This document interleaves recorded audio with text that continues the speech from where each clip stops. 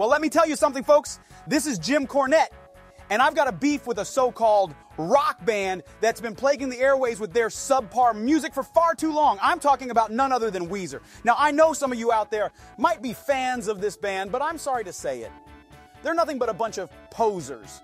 They're a manufactured product created by record executives to appeal to the masses. They don't have an original bone in their bodies, and their music is as bland as a boiled potato. And don't even get me started on their stage presence. They look like a bunch of nerds who stumbled into a recording studio and decided to play some music. They don't have an ounce of charisma, and their live shows are as exciting as watching paint dry. I mean, whatever happened to real rock and roll? Where are the bands with passion, with fire, with a message? They sure as hell aren't in Weezer, I can tell you that.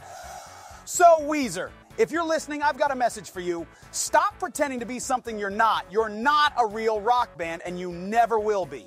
Stick to playing video game soundtracks or whatever it is you do, but leave the real music to the professionals. And to all you folks out there who think Weezer is worth your time and money, I say this: wake up! There are real rock bands out there who actually know how to play their instruments, who actually have something to say, and who actually know how to put on a damn show. So if you're tired of being disappointed every time you listen to Weezer, come on down to Cornette's Rock and Roll Emporium. We've got the best damn rock bands this side of the Mississippi, and we're not afraid to show it, because when it comes to real rock and roll, Weezer doesn't even come close.